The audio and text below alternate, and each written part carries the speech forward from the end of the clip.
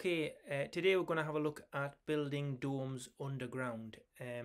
I oftentimes get asked, are the plans that I provide suitable for, I want to build a structure and then I want to cover it in soil and put some grass on it and so it's effectively underground. Will it take the weight? So this video is going to be just a quick sort of overview of if you're wanting to build a dome underground, what's involved and what my advice is going forward. Right, first we're going to take a look at the advantages. Obviously domes are the perfect shape for building underground because they're like an egg. The spherical structures are much stronger. If you were to have a flat, something with a flat roof or a pitched roof or any other shape, even a tunnel, they're much less stable than a dome under compressive loads of soil. So the shape is the most efficient for going underground, so that's a good start. The next thing is the build method we need to take a look at. It's not important which frequency you use because it's an approximation of a hemisphere that we're making, whatever frequency. The only difference with the frequency is the size that you're trying to build. If you're trying to build a bigger one, you probably want to go for a higher frequency. Okay, let's look at the stresses on a structure that's underground. Okay, if we look at a dome and we look at the pressure of the soil on the surface, it's not necessarily all going to be totally even because at the lower levels it's the forces are mostly down. But what we need to be aware of is if we have compression from the weight of the soil onto a node, that causes compression up this strut towards the next node. Now this is fine unless you don't use strong enough materials. If you use, for example, anything that can explosively fail, like timber can snap, concrete that's not steel reinforced, that can crack and burst. So you want to avoid materials that fracture suddenly, and you want to go for more materials that bend when they fail. So metal is good for that. For example, it'll bend in steadily and slowly, because if this structure has no metal in it, it's just wood, for example, you don't really know how strong your nodes are, but once a node fails, it can cause a catastrophic failure of the structure. Once this node has been popped past the horizontal, all of this, as you can see, turns into tension.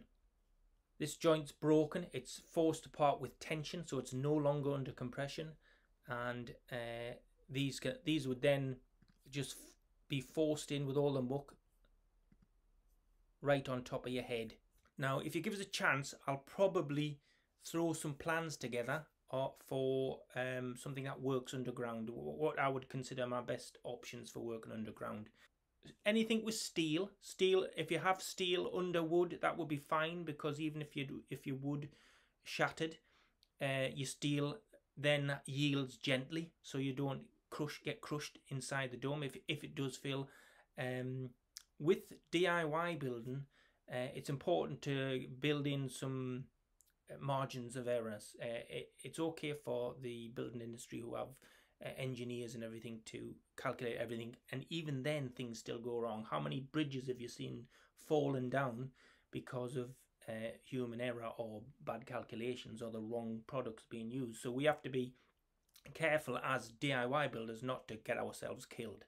So I would recommend steel reinforcement or some form of steel in the structure that yields gently if it does fail. The whole idea is that it doesn't fail, but you have to cover yourself if you're going to build something underground.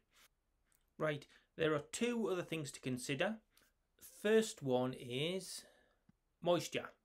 Let's have a look at moisture. If you're building underground, you have soil right the way over the top. Maybe this wouldn't be such a big deal if you were just having like a green roofed one. But if you're building underground, what can happen is, if, for example, there's a clay underneath here, and you get heavy rain, the water table can rise. You would have your damp-proof membrane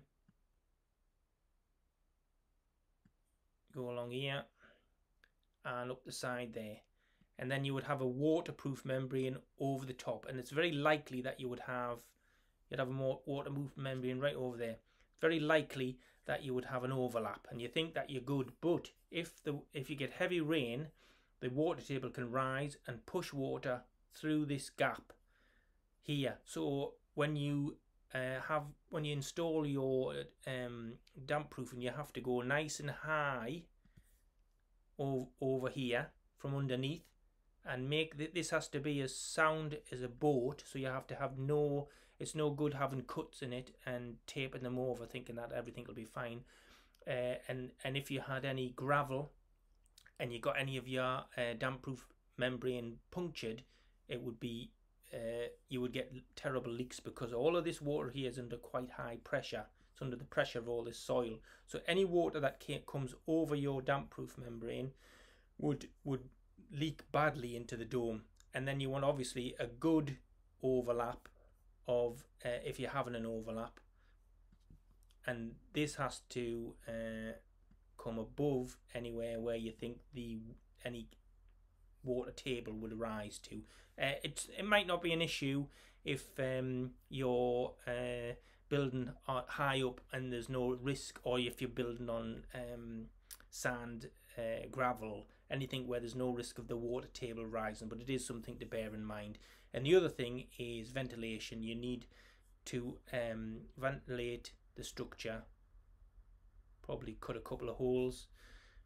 You've got to be wary that you don't cut through the damp proof and you end up with leaks. So leaks are you have to make you could fiberglass the whole outside like a boat.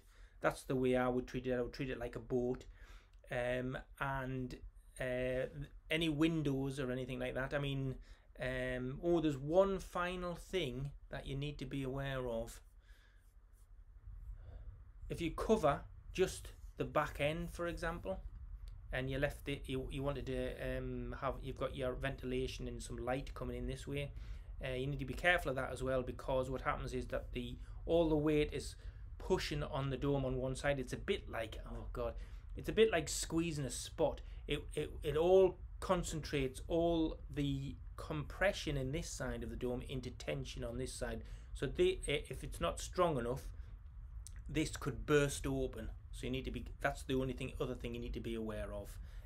Obviously, if you're going to build underground, build with not loads and loads of soil over the top. You don't put 2 meters of soil over the top, because you're adding significantly to your complexity, your margin of errors and everything like that. If you have not too much soil over the top and you overbuild a bit so that you're sure about everything, and you're well watertight, and you allow for ventilation, you should be good to go to live underground. Thanks for watching, and don't kill yourselves until I see you in the next video.